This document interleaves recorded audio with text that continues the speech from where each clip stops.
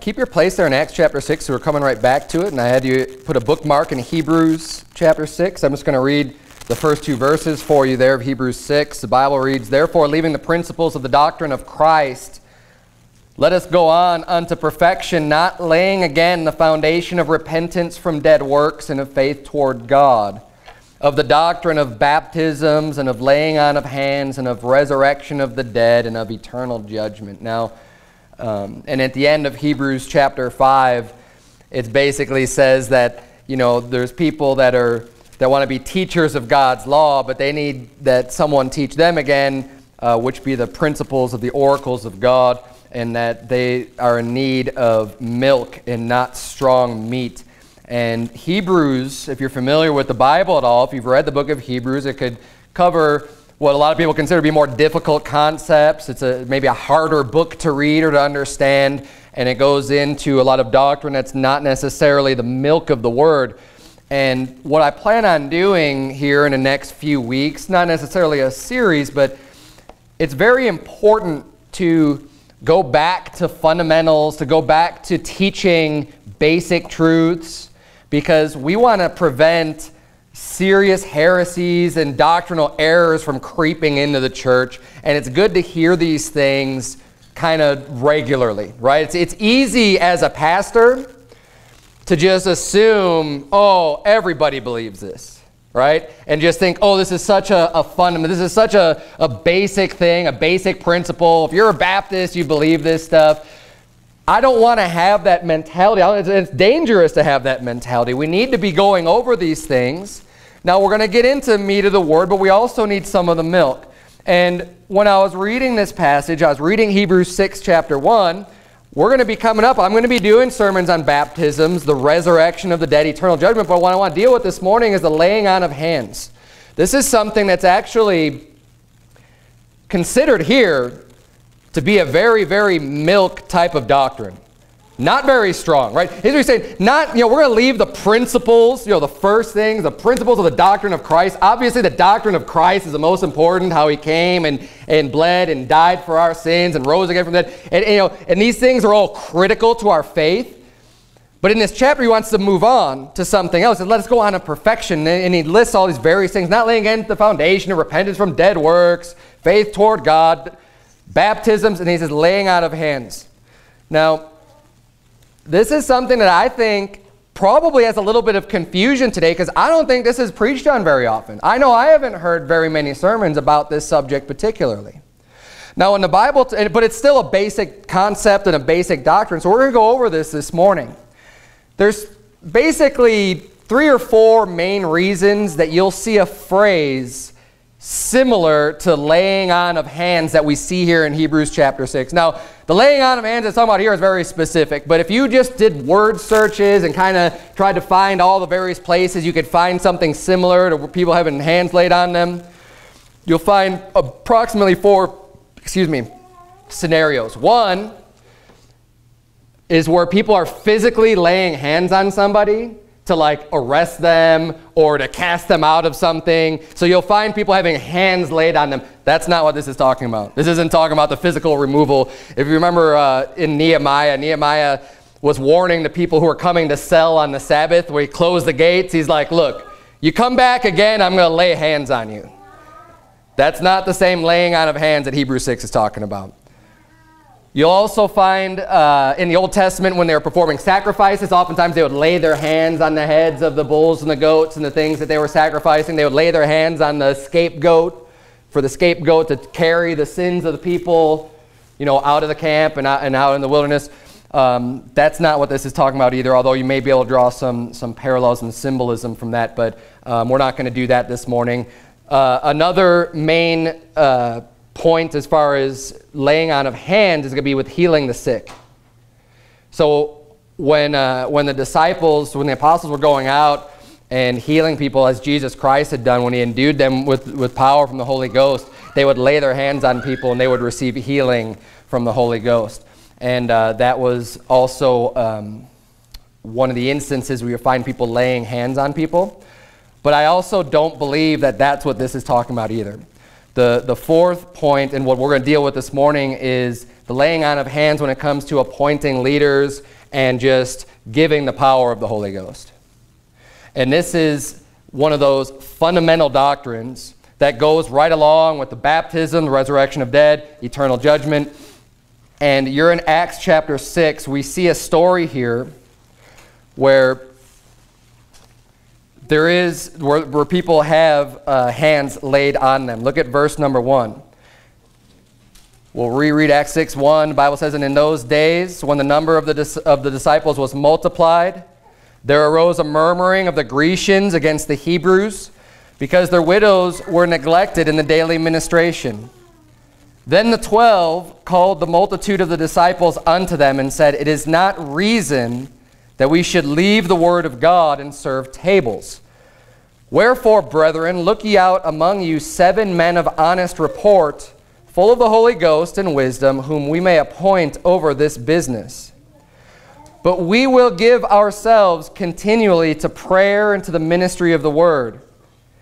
And the saying pleased the whole multitude, and they chose Stephen, a man full of faith and of the Holy Ghost, and Philip and Prochorus and Nicanor and Timon and Parmenas and Nicholas, a proselyte of Antioch, whom they set before the apostles. And when they had prayed, they laid their hands on them. And the word of God increased, and the number of the disciples multiplied in Jerusalem greatly, and a great company of the priests were obedient to the faith." Now what we see here, this is early. This is early in the book of Acts, early in church history, shortly after Jesus Christ is resurrected from the dead. You start seeing, this is after the day of Pentecost when thousands of people were saved. The church is just growing and multiplying by leaps and bounds. You have the apostles going out, winning souls to Christ, and the church is just growing tremendously. And what we see here is that the church had grown so much. That's why it says in verse number 1, the Grecians, the Greeks that were getting saved, were starting to complain. They're members of the church. They had gotten saved. They started a church. And they're saying that, look, our widows are being neglected in the daily ministration. Now, the Bible teaches us, especially in 1 Timothy chapter 5, you'll see, we're not going to turn there and read it, but the church is supposed to care for widows that are widows indeed. Widows that are left, they're not able to support themselves. They have no family. They have nobody to take care of them. They're completely alone. Well, that's the church's responsibility to take care of those people. Now, our church, we don't have any widows like that. And if we did have 1 or 2, we wouldn't need to just hire someone on to take care of 1 person. Right, or 2 people. This gives you an idea of how large this church has grown. There's such a need here of day-to-day tasks that the church is responsible for doing, of helping people out, of helping these widows out, that the apostles said, no, we need more help. It says the 12 called the multitude of the disciples unto them and said, It is not reason that we should leave the word of God and serve tables. The apostles are saying, look, the work that we have to do is more important than, not that it's not important to take care of widows. He's saying, but the work that we're doing is different. We can't be distracted from the work of serving God in this way to go and help people out. But it still needs to be done. They recognize this is important. It's an important job. People need to be taking care of the widows as the church's responsibility. So we need more people to help. And they hired basically, or employed 7 people. 7 more people to care for all the needs and the tasks. Now, if this alone doesn't show you some of the stupidity that's being put out there, there's a movement out there. It's called the house church movement. And some people might call it by different names. But basically what they do, and I'm not going to go too far in depth on this, but they try to tell you that, oh, if you meet in a building, you're not a scriptural church. If you're not meeting because they look at many places in the Bible where it says, in the church at their house, which absolutely that's biblical. This church started in my house. There's nothing wrong with that. So I don't want you to be confused when I say the house church movement is different than just churches that meet in houses. Okay, a church can meet in any building. A church doesn't even have to be in a building. A church can meet outside. It doesn't matter. The church is the people. The church is the congregation. That's what the church is. But there's nothing wrong with whatever place you choose to meet in. It doesn't matter if you're meeting in a strip mall like we are, or if you're meeting in a house, or if you're meeting in an auditorium. Doesn't matter. But they like to make a big issue out of that, and what they'll do is they'll say, see, look, the churches in the book of Acts, they had multiple elders, and basically multiple bishops, multiple pastors, all in their church and stuff. So in order to be a biblical church, you have to have multiple pastors. And they say this as if like a church meeting in a house where you could fit maybe 20 people in or 30 people in or whatever. They're saying, well, you need to have multiple pastors. Why? Now look, it makes sense when the church has grown to thousands to have multiple pastors, multiple teachers coming in, and multiple people caring for the people of the church and getting all the job done that needs to get done. That makes perfect sense. But you're not seeing the same thousands and thousands and thousands of people and that massive growth happening that happened in the book of Acts. So if you're going to compare, oh, this is how the church has to be, you have to have multiple, that's ridiculous. The Bible gives us all the qualifications for pastors. I mean, most churches don't even have that many people that are even qualified to fill that role, yet the house church movement wants to tell you, no, you're not scriptural unless you have multiple pastors and, a plurality of elders and all this other stuff. It's nonsense. Basically, what we see here in Acts chapter 6 are people that were, it doesn't call them this, but essentially they're kind of filling the role of a deacon.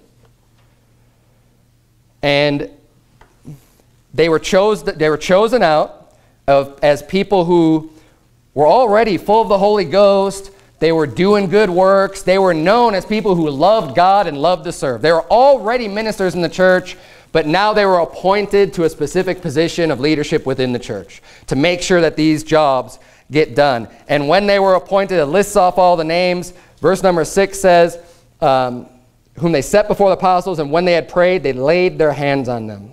And the laying on of the hands is their basically being ordained. It's them receiving, it's receiving more of the Holy Ghost. They already had the Holy Ghost. They were saved individuals. But they were receiving an anointing, essentially, to fulfill a role and to fill a job and to do a job for the church. And they had their hands laid on them, and they were prayed. And then it says, after that happened in verse 7, and the word of God increased, and the number of the disciples multiplied in Jerusalem greatly. It was the right thing to do, and that way the disciples were able to focus all of their time on the word of God, and they had other great men of God also doing the work that needed to be done within the church. Now, turn if you would to Acts chapter 8.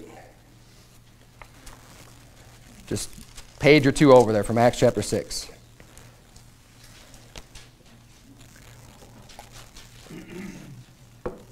We're just getting started here with some of these examples of the laying on of hands. Remember, that's what we're talking about, the laying on of hands.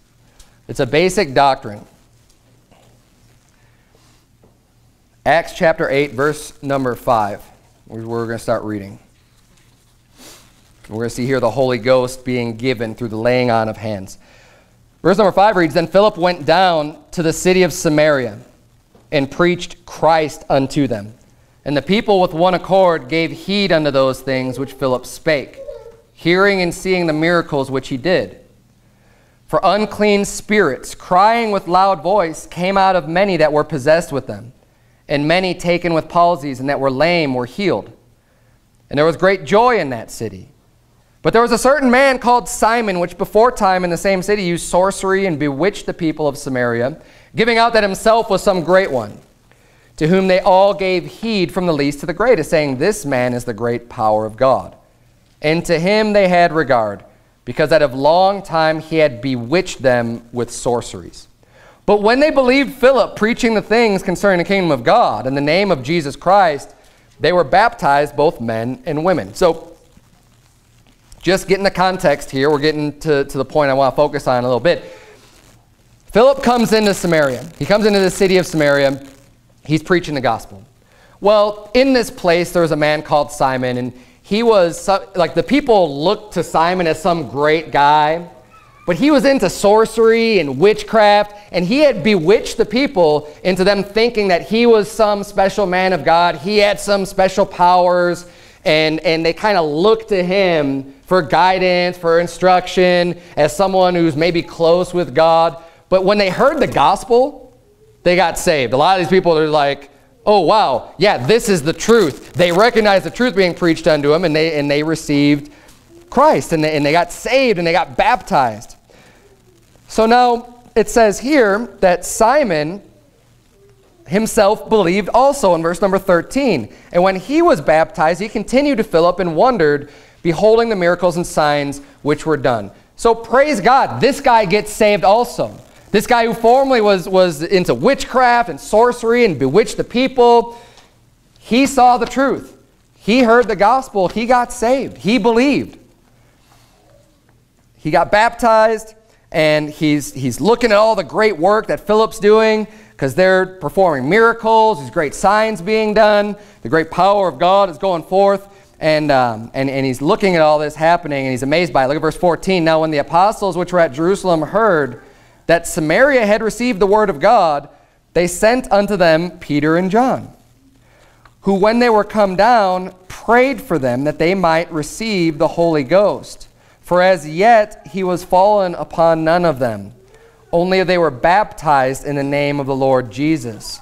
Now, I want to make an important distinction here, and I didn't have this in my notes, but as I'm reading this, it's important to explain this concept. And this concept's worthy of an entire sermon in and of itself.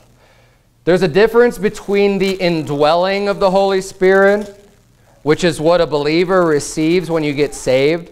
When you're born again, the Holy Spirit comes, and the Bible says that, dwells inside of you and is in you.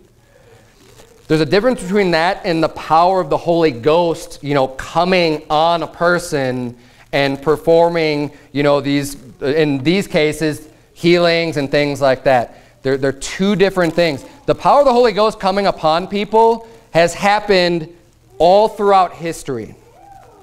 One person who it's spoken of, I think more than anyone else in the Bible, is Samson, where the Bible says that the Holy Ghost came upon him. And all these stories where Samson, the Holy Ghost comes upon him, and then he has all this strength, and he lifts up the gates of the bars of the city, and he walks out with them, and all the great acts of his might and the things that he did was through the power of the Holy Ghost. It was supernatural. It wasn't his own muscles. He wasn't some big tough guy working out.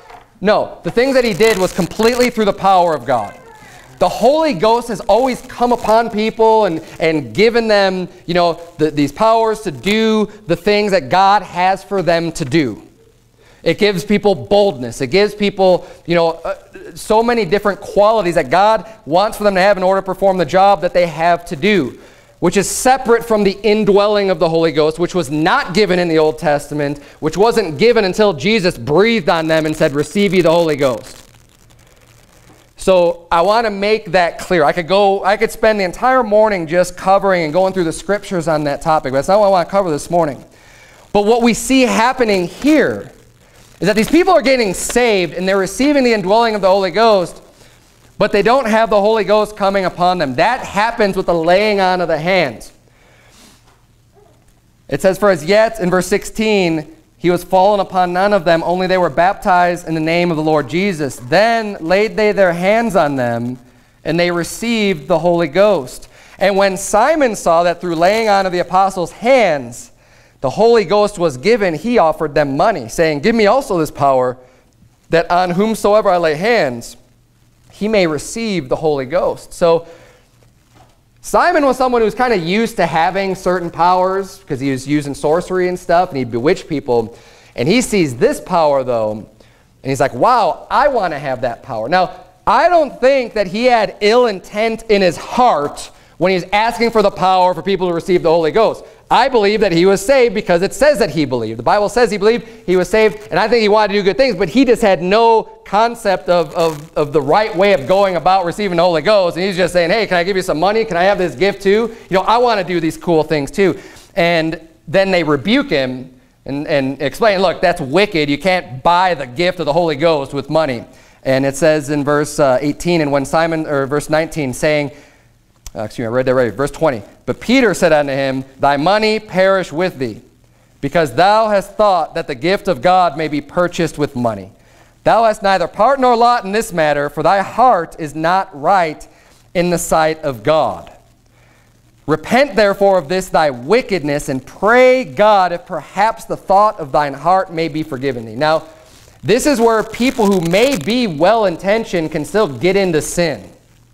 You could look at him and say, oh, I could understand how he do that. And so I said, his heart might have been wanting to serve God even. But the thought of his heart of trying to attain that by money was wicked. And he had to be rebuked for that and told, look, that's wrong. Repent of this wickedness. You know, you have no part in this matter if you think the gift of God is purchased with money. I mean, that is completely the wrong way to go about trying to receive the gift of God. And he's strongly rebuked for that. And then he says in verse 23, for I perceive that thou art in the gall of bitterness and in bond of iniquity. Then answered Simon and said, pray ye to the Lord for me, that none of these things which ye have spoken come upon me. So he's humbled here. He's receiving Christ. He said, look, will you please pray for me? Because, you know, without saying it, basically you could tell that he's humbled and he's sorry about it. But what we see in this story is that the Holy Ghost is given when the disciples came and were laying on the hands of the people that already believed. So the people who are already believers, they come and they're given these gifts from the Holy Spirit through the laying on of hands. Is how these gifts of the Spirit are given to them. Now, before we turn, if you would, to Acts 13, I want to make this clear also. We're not a Pentecostal charismatic church. Okay? I believe in the power of God. Amen and amen. I believe that God is capable of doing just as much today as he ever has been capable of doing at any point in history. God's capable of performing miracles, healing, all the various things that you see in the Bible. God's capable of doing all those things today. And I believe those things do happen. But the way in which they happen at the start of the New Testament in the book of Acts, I believe the Holy Ghost was being given out more. These gifts were being given out more at that point, signifying the change in the law, or the change from the Old Testament to the New Testament, and putting this God's stamp on, hey, when you make all of the changes that happen from sacrificing animals to no longer receiving a sacrifice, the local church having more authority, and the changes that were made, God had to basically put a stamp of approval on it, basically show that the doctrine that's being taught is definitely from God. When Jesus Christ came to this earth, he was preaching the word of God, but he also did the works and the miracles, and he even said, you know what? Believe me for the works that I do. If the thing, how could a man that's not of God be doing the things that Jesus did? This is one of the proofs that God was using to show people, hey, this is the truth. This is from God. And I believe that one of the reasons that so many people were speaking with other tongues, which a tongue is just a language. They were able to communicate with people in a language they didn't already know, and they were able to talk to them and give them the gospel and get people saved. And they were able, the apostles were healing people, and all these great works were being done and being manifest because the word of God needed to be spread throughout the whole world, and it was being signified that this is the truth through these great wonders and miracles. Now, I'm not saying those things aren't possible today, but it's not. There was a specific purpose for how much that was given at this time. And I don't believe that God is working with people the same way that he did at this point today. I'm not saying he can't. And I'm not saying we shouldn't be relying on God and praying to God. But however, God, whatever you need to get the job done whatever you need to get the job done for God, God's going to give you what you need for that. Now you look throughout history again, and throughout the whole Old Testament, thousands of years, how many times is it recorded that people are doing miracles and healing people? It happened, but it didn't happen in such high frequency that you see in the book of Acts, right? I believe it still can happen today, but we're not going to see the same frequency that we saw in the book of Acts because there was a specific reason and purpose for those miracles being performed in the book of Acts. Does that make sense? That's the position that we take here. I could show you, again, there's a few topics here I'm kind of going over that could require their own sermon all on their own to give all the scriptural evidence for this. But I want to make clear, since we're talking about gifts of the Holy Ghost, we're talking about the laying on of hands, where we stand as a church and the doctrine that we believe about these things. So you're in Acts chapter 13. We're going to see also in the Bible there's a pattern of men being called of God to do a certain work, and other leaders ordaining them, laying hands on, and sending them out. And then we see them doing great works that are filled with the Holy Ghost. Acts chapter 13, verse number 1. The Bible says, "Now there were in the church that was at Antioch certain prophets and teachers, as Barnabas and Simeon, that was called Niger, and Lucius of Cyrene, and Manaen, which had been brought up with Herod the Tetrarch and Saul. As they ministered to the Lord and fasted, the Holy Ghost said, 'Separate me Barnabas and Saul for the work whereunto I have called them.'" So we see here people, prophets and teachers, they're already have been studying and learning and faithful in church and doing a great work for God. Then the Holy Ghost says, I've got a job for these people to do. The Holy Ghost calls them and says, these people, they're proven themselves faithful. Now I'm going to send them out, and I've got a job for them to do. And this is the way, if you want to be used of God, you need to first prove yourself faithful in the things that he's given you to do. Don't take too much on yourself to go off and call yourself to go do some great thing. Start doing the work that you know you're supposed to be doing right here. The Holy Ghost calls them, and then look what happens after the Holy Ghost said, look, I've called these people, verse 3, and when they had fasted and prayed and laid their hands on them, they sent them away. They were called of the Holy Ghost, but they were sent out by the leadership, by the men in the church to go out and actually do the work. The Holy Ghost wasn't the one laying the hands on them. The Holy Ghost called them, they listened, and the people sent them out. The leadership sent them out, laid their hands on them, they sent them away. So they, being sent forth by the Holy Ghost, departed unto Seleucia, and from thence they sailed to Cyprus. This is the order of things within the New Testament church. You have people who want to serve God, do the work. The Holy Ghost ought to be calling that person to do a specific work. And you could usually tell who that is, because those are the people doing most of the work already and ministering and being and doing as much as they can. It's going to become evident that God's got another job for them to do through the Holy Ghost. And then the church lays their hands on them, sent them out, and now they're sent off to do the work, and they're ordained to do a work. Flip back, if you would, to Acts chapter 9. Even the Apostle Paul was chosen specifically by Jesus Christ. He had a job to do, chosen of Jesus. Acts chapter 9, you see, is the story of the Apostle Paul before he was the Apostle Paul, when he was Saul of Tarsus on his way to persecute the church. And he was on the road to Damascus to try to persecute the church of God and imprison them and get them to stop teaching and preaching the Lord Jesus Christ. But of course, he met Jesus in the way. Jesus met him. There was a great light. He was blinded. And Jesus told him, hey, go into the town and look out for, find Ananias. He's going to tell you what you need to do. Jesus was the one that chose him. Jesus picked him to do a specific work. God wanted him to go and do a specific work. But he still had to go to Ananias, a man that God was using. And we're going to see here, look at verse number 17. After Paul had gone and seen Ananias, the Bible says in verse 17, and Ananias went his way and entered into the house. And putting his hands on him, said, Brother Saul, the Lord, even Jesus, that appeared unto thee in the way as thou camest, hath sent me, that thou mightest receive thy sight and be filled with the Holy Ghost. And immediately there fell from his eyes as it had been scales. And he received sight forthwith and arose and was baptized. Ananias, I believe, gave the Apostle Paul the gospel, and he got saved in this moment when he received his sight, and then of course he was baptized after that. But he also put his hands on Paul, and the Apostle Paul was filled with the Holy Ghost.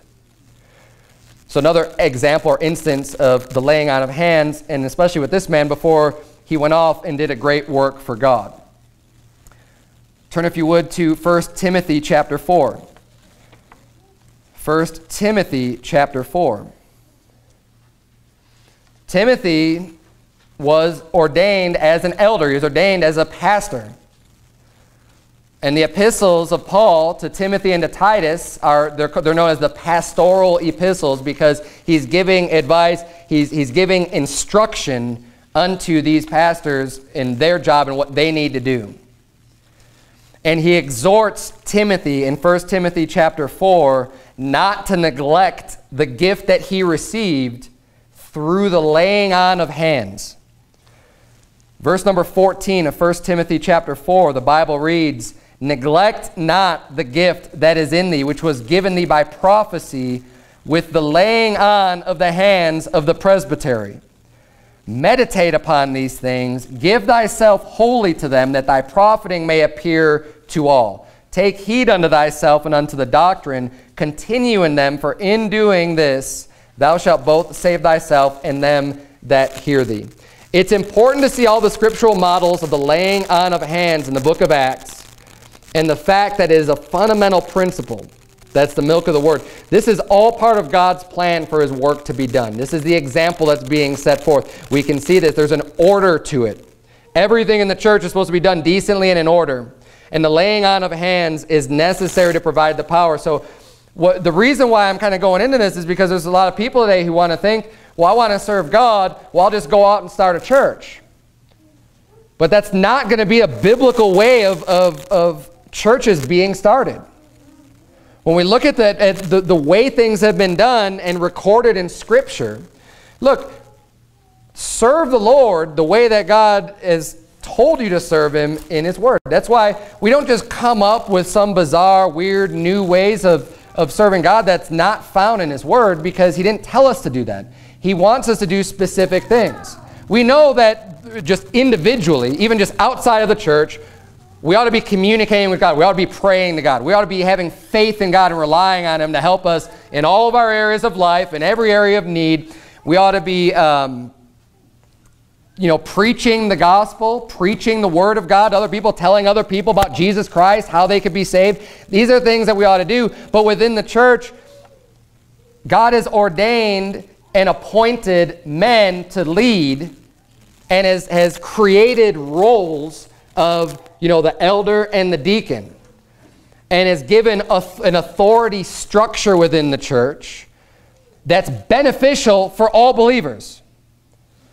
And it's something that's necessary for all believers to learn from and to grow and to be a part of the church and be a part of the family. This is, if it wasn't important, God wouldn't have created leaders. God wouldn't have put these positions and put all the qualifications required for these positions if it wasn't so important. People today want to ignore the biblical model of pastors being ordained and just make themselves a bishop. Turn, if you would, to Titus chapter 1, just a few pages to the right from 1 Timothy. You go to Titus chapter 1.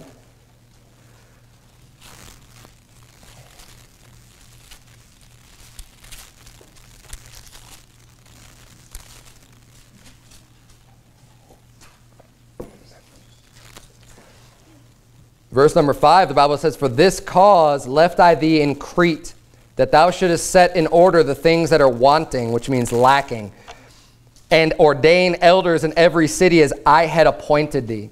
Titus was charged with this job of ordaining elders, ordaining pastors in Crete. Because what happened was, the Apostle Paul and others, they were going out and they were preaching the gospel to all these various nations. And as people were getting saved, they started congregating together and forming churches, because that's what church is, a congregation. And in these early churches, they didn't have elders necessarily, but they needed them. It was important for them to have a leader, important to have someone who is going to teach them, someone who's already spiritually mature to be an elder. And fit the qualifications that the Apostle Paul laid forth unto Titus and to Timothy as to these are the people that fit the bill to be a pastor, to be an elder. We use the word pastor. I use the word pastor more than the Bible does because it's what's common. You know, people understand the term maybe a little bit more than an elder. You hear the word elder, sometimes you might think of a Mormon or just someone who's really old. Or if you think of, you know, the Bible talks about bishops as well. It's another term for the same position. But then you might think of the Catholic Church when you hear bishop, right? It doesn't matter. I want to stay consistent. You know, the three terms are used scripturally interchangeably. Elder, bishop, pastor. It's the same role. It's the same job. They perform the same function. So Titus is being instructed to ordain elders in every city, because he needs to set in order that which is lacking. If you just have a group of people meeting somewhere, meeting at a house, meeting in a building, you have a church, but there's no leader, there's no elder, there's no pastor to instruct, there's something lacking in that church. That's not the way God designed for church to be. That's why church is not just some Bible study where everyone sits around a coffee table and just talks about the Bible. That's not church. Church isn't tuning into the internet either and just listening to whoever preach a sermon. That's not church. Church is a congregation. You're getting together with other believers. The Bible says not to forsake the assembling of yourselves together. But so much more as you see the day approaching, we need to be getting into church. We need to be exhorting one another and exhorting one another unto love and to good works, and also to receive the teaching and instruction from the leader, from the elder. Now, this was an important task, and it's up to the person doing the ordaining to determine whether a person is qualified. So Titus was charged to ordain elders. That local congregation was not charged to ordain an elder. Titus, who was already ordained, who was already found worthy, was the one that was then charged to ordain someone out of that other group. It was his responsibility. The epistles were written specifically to Titus and Timothy, not to the church meeting in Crete. There's other epistles to the Romans, to the church of Thessalonica, that are written to the churches. These letters were written to men, to individuals, to people who are already ordained of God, to ordain others to run and to lead the churches there. They were given the requirements, and it was their job to do so. Turn, if you would, to 1 Timothy chapter 3. We see the list of requirements in more detail. Titus has some, but they're not quite as detailed as 1 Timothy 3 is. I'll just read for you Titus 1, where we were. It says, if any be blameless, the husband of one wife, having faithful children, not accused of riot or unruly, for a bishop must be blameless as the steward of God, not self-willed, not soon angry, not given to wine, no striker, not given to filthy lucre, but a lover of hospitality, a lover of good men, sober, just, holy, temperate. And it goes on, and it lines up perfectly with the epistle that Paul wrote to Timothy. 1 Timothy chapter 3.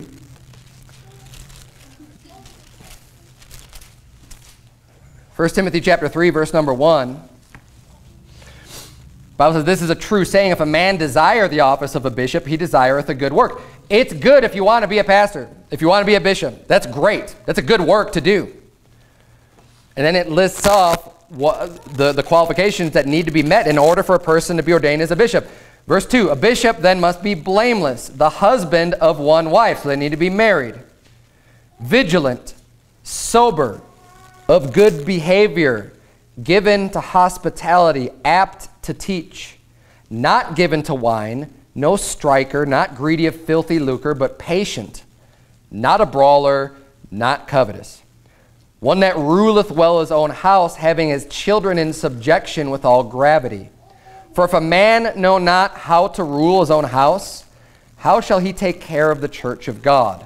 Not a novice, lest being lifted up with pride he fall into the condemnation of the devil. Moreover, he must have a good report of them which are without, lest he fall into reproach in the snare of the devil. It's easy for people to look at this list and say, oh yeah, I fit the bill in all of these things. But see, your perception of yourself is going to be skewed a little bit, because most people think higher of themselves in general than maybe someone else would. And the job of ordaining a bishop is given to other people who have already been ordained to look at a man and examine them and say, do they fit this bill? And to find out. The job of Timothy and Titus, if they didn't know all the people that well because they were running another church, they would have to go and do their due diligence to see, do they have a good report of other people in town? Ask about this guy. Hey, how does this guy do? How is this guy's family? Watch them, observe them. See, is this person known for being hospitable? Is this person able to teach really well? Can you understand what he's saying? Or does no one have a clue what he's talking about? These are the qualifications that they know. And it says not a novice. And that is an important one. The novice has a tendency to get lifted up with pride, which is what the Bible says right here. A novice is just someone who's a beginner.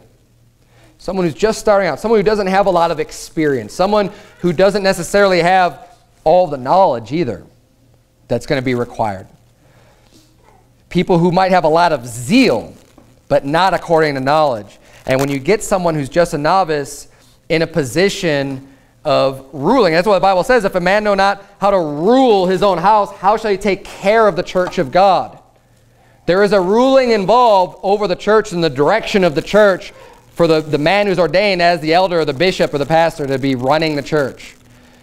Now it is a church family, and you ought to be caring for the people here also. It's not like we're not under some iron fist here in the church. That's not what it's all about. But there is someone in charge. Just like at my home, it's not an iron fist in my house. I love my children. I do a lot and sacrifice a lot to help my wife, to help my children.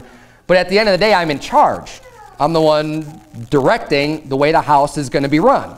And it's the same way in the church. And that's why you look at someone who has children who's already running their house. Say, well, if you're able to run, if you're not able to run your house, where you only have a limited number of people in it, maybe 4, 5, 6, 7, whatever, how are you going to run a church?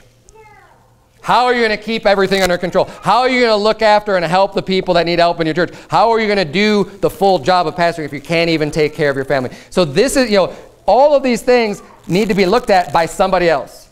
You can't just take this on yourself and be like, well, I rule my house while I do all this other stuff. Therefore, I'm just going to start my own church and go with it. That is not scriptural. That is not the biblical model. Turn if you would to Hebrews chapter 5. Unfortunately, the same people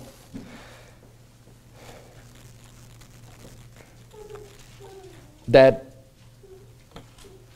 don't respect the position of the bishop as given by the Bible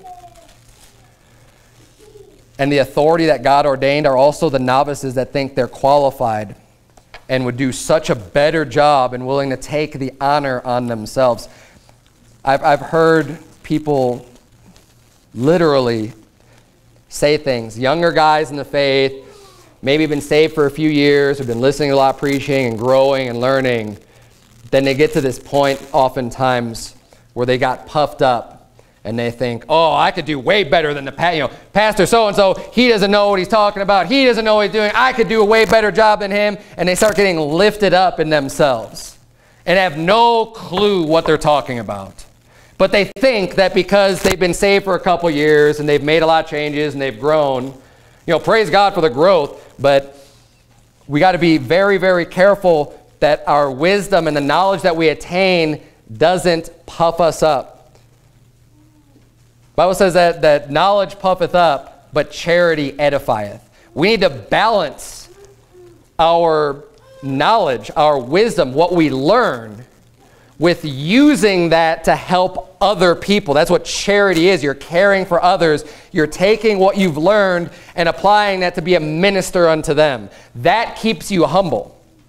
But see, when people aren't doing that, aren't concerned about other people, and aren't esteeming others better than themselves, they start thinking, oh, I'm so smart. Oh, I know everything. Oh, I need to tell everybody else what to do. And that is very common among novices. Novices who haven't been out in the field, who haven't been working humbly, who haven't been serving others. Hebrews 5, verse number 1, the Bible reads, for every high priest taken from among men is ordained for men in things pertaining to God, that he may offer both gifts and sacrifices for sins. Who can have compassion on the ignorant and on them, that are out of the way, for that he himself also is compassed with infirmity. And by reason hereof he ought, as for the people, so also for himself, to offer for sins. And no man taketh this honor unto himself, but he that is called of God, as was Aaron. So also Christ glorified not himself to be made an high priest, but he that said unto him, Thou art my son, today have I begotten thee. As he saith also in another place, Thou art a priest forever after the order of Melchizedek. The honor of being put in a position by God is not something you take on yourself. Hebrews 5 very explicitly says this. He's talking about, every high priest is taken from among men and ordained. It says, no man takes this honor unto himself and say, I'm going to be a priest of God. The Bible says, even Jesus Christ himself didn't do that. Jesus Christ could have. He had all authority and power to be able to take an honor on himself, would he not? Completely justified, free from sin, doing all the good work, everything. He could have been legitimately capable of doing that. And no one could say anything about it because he's Jesus Christ. But even he didn't. The Bible says that Christ glorified not himself to be made an high priest, but he that said unto him, Thou art my son, today have I begotten thee. God the Father ordained Jesus Christ and gave him the honor and the glory put upon him. Honor and respect isn't something that you put on yourself. It has to be given by others. And the honor of serving the Lord in a job or a function like a priest or as a preacher, as a pastor, needs to be given. Someone else honors you. The church honors a person by saying, we have found this man to be faithful. We find him to meet these qualifications that God expects and demands from a pastor to have. So we're going to ordain him. We're going to lay our hands on them and help them to receive the Holy Ghost, to give him that extra power that he needs to go out and do this great work for God, and then send him out to do that work. Now, this is my last point, but this was a concept that I didn't fully even understand before I was ordained to pastor this church. I had thought about it, and even prior to my ordination, I wasn't quite sure how it was going to happen, because I had never been in a church where people were sent out. I hadn't seen it done before, and all I did was have the scripture, and I was reading this, and I had an understanding which hasn't changed. I understood it, but I didn't understand it completely, the importance of the laying on of hands, until after it happened to me. And I'll just explain to you my experience, because this is important, because even though you might not see the way that the Holy Ghost worked through the apostles' lives that we read about with them healing people in a way that's visible in that regard, the Holy Ghost works in many ways. And for me personally, prior to becoming a pastor, I was a faithful church member. I tried to just be the best church member I could be. So in that capacity, there were certain things I was called on to do. Sometimes I would preach in front of the church. So, I would do whatever random tasks. But I know that my preaching skills weren't that great. There's a lot of things that needed a lot of improvement. But I could only go so far. I mean, if I'm relying on myself physically to do a job, especially at work for God or preaching or something like that, I'm not going to get very far at all, because my speaking skills overall are not that great. But what was given, what I know for a fact, I don't just believe this, I know I was given what I needed to get this job done. There was a lot of areas where I lacked.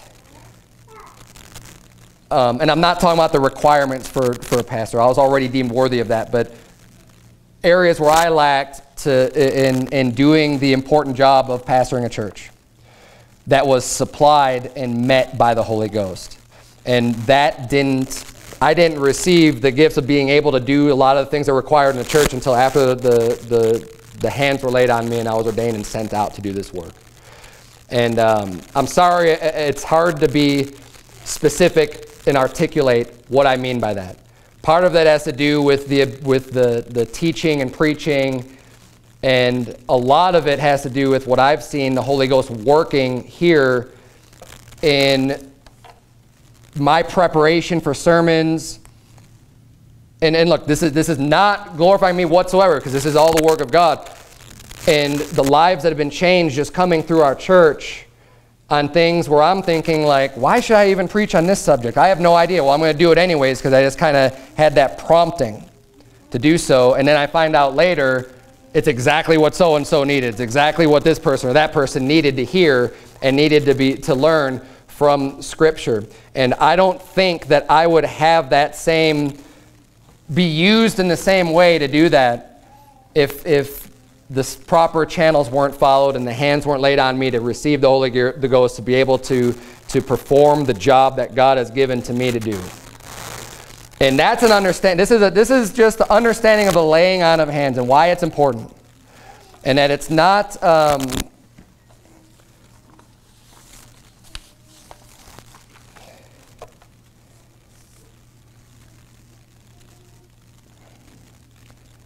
the power of the Holy Ghost is consistent as far as what God's capable of doing. But God's going to give the individual, as their hands laid on, what they need to accomplish the job that God has for them to do. So you may never see me lay hands on another person and heal a disease or a sickness. Maybe you will, maybe you won't. You know, I'm not going to deny the power of God at all, ever. I won't do that. But it doesn't mean that the Holy Ghost isn't there. You know, the Pentecostals want to use if you're not speaking in tongues, you don't have the Holy Ghost, right? They just say that this is an arbitrary thing. You're not saved or whatever if you don't speak in tongues. Their concept of speaking in tongues is different than the Bible's concept anyways, but that's a whole nother sermon. The Holy Ghost manifests itself and gives people gifts in severally as he will, the Bible says. And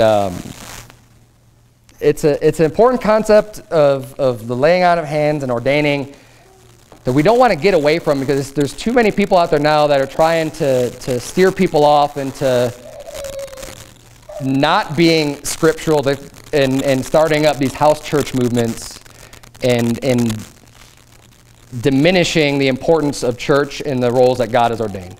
Let's bow our heads and have a word of prayer. Dear Heavenly Father, Lord, thank you so much for your words and for the clear instruction that we have, especially as New Testament believers, dear Lord, and how we ought to operate things and how things ought to be run within your church. God, I pray that you please just help us to continue to grow in our knowledge and our wisdom, dear Lord, and that we would use that knowledge and have charity towards others so we won't be lifted up in pride. And I pray that you would please help our church to reach a lot more people, to bring them closer to you and to get people saved, dear Lord. I pray that you please bless the soul winning this afternoon. Pray that you please allow us to get all of our work done before any storms might come through that might threaten to stop our work, dear Lord, and that you would just allow us to utilize the time that we have here. In Jesus' name we pray. Amen.